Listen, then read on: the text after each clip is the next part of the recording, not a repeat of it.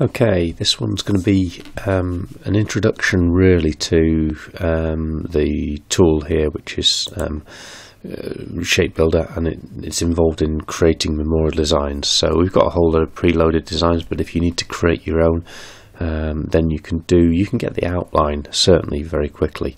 Getting the final detail can take a little bit longer. Hopefully we'll get a little bit of the way through most of that in this demonstration. So if I click on Shape Builder, the first thing it does is it will bring up a little box and then a picture of the memorial that it's going to create behind it. So I'm going to produce what I call an Avon in this one, which has got an oval top on it. I'm going to lose the base because I'm not fussed about having the base at this point in time.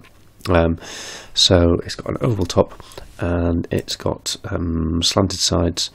So I've got here shape length, so the width is 21 inches, it's 27 inches high. The drop from the top of the centre here to this point here is 1.5 inches, and I'm going to just bring the sides in a little bit. Is actually drawing the sides out, so I'll drop that down to it wants to be 26. And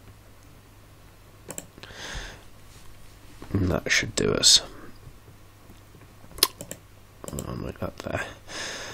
So I've created the basic outline of my memorial shape here.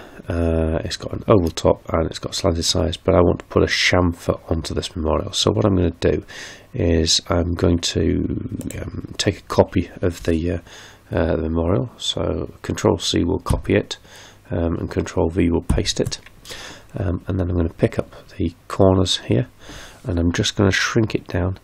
At this point I'm just going to turn it onto wireframe so you can actually see what I've got here, because I've got two objects, one over the top of each other. So as I shrink this one down, you can now see the two objects separating out. I'm just going to move that up a fraction, and what I'm then going to do is I'm going to move these points around so that the image looks roughly right. So I'm going to use the shaping tool, and that will allow me to pick up individual nodes and drag them around. So I'm going to click the shaping tool, and you can see I can now click on these nodes. I'm going to pick that node up. Oops! I'm going to drag it over and drop it on top of that node. I've got the snap to objects turned on, so that helps me make sure that the points line up directly over.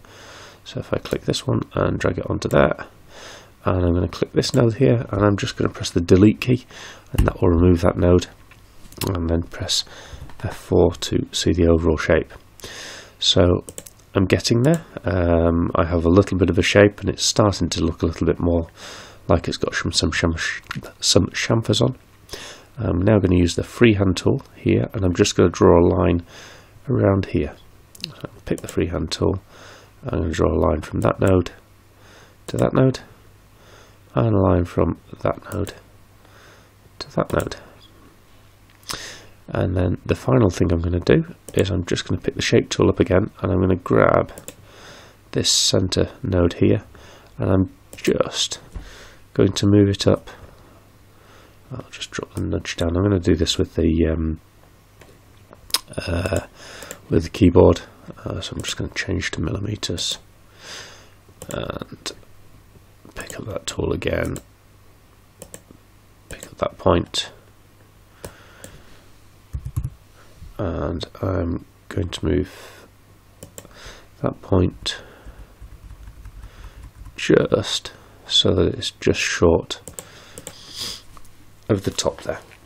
And then in the next bit I'm now going to fill this and put the chamfers on so that it looks like this memorial's got chamfered edges on it.